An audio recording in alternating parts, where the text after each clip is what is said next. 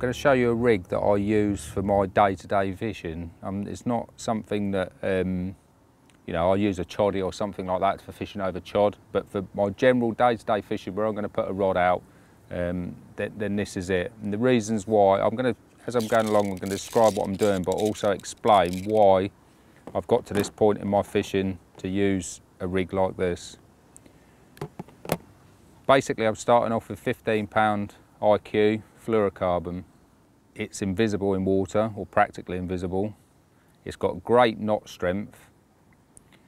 It's highly abrasion resistant, but also that it's tangle free. Now this rig that I'm going to show you is purely a bottom bait rig. I've tried it with semi-buoyant baits, even with little bits of plastic corn, buoyant plastic corn on the top, and it just doesn't work. You get bites, but for some reason you lose fish. With this rig, you get bites with a bottom bait on, but you don't lose fish. And that's another advantage about it. Or if you do lose fish, it's very, very rare that you do.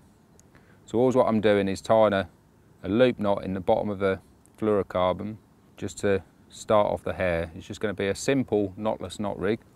So just a little loop for putting my hair stop in. And then I'm just taking a little bit of silicone, and this is going to sit on the bottom of a curve hook. So you just want a couple of mil, just to hold the line in position. So I thread that on next, and then pull it down towards your hair loop. Then I take the hook.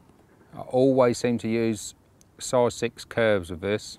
Even when I'm fishing for smaller fish, I still use the 6s. I seem to go down to 8s, and again I seem to lose fish. Can't explain it. What I'm trying to say is with these kind of setups, when I've had like 15 fish in a day or something like that, you can really work out what's going on with your rigs, you know, and comparatively what a hook hold you get with a size 8 or a size 6. But for general day-to-day fishing, this is what I do.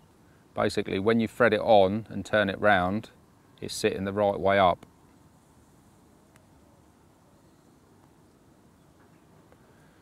Now why I've put it on the silicone on the bend of the hook first of all and done it this way round is because the fluorocarbon is quite thick, so pulling that then through the silicone afterwards, after you've tied the knotless knot, can be quite difficult.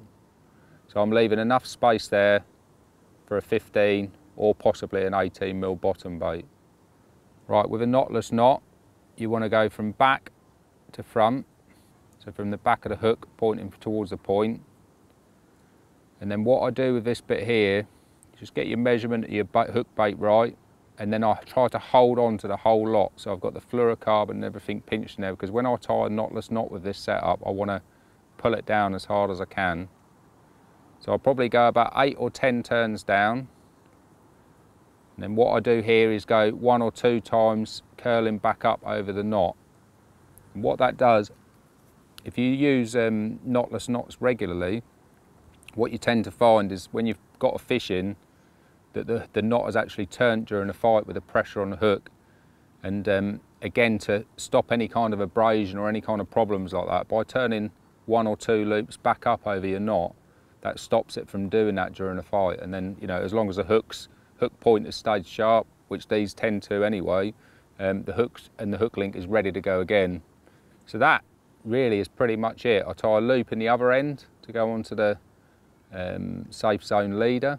So when I put the bottom bait onto the hair, I tend to pull the silicone down sort of 2/3 of the way around the bend, so it's just sitting here on the corner like that.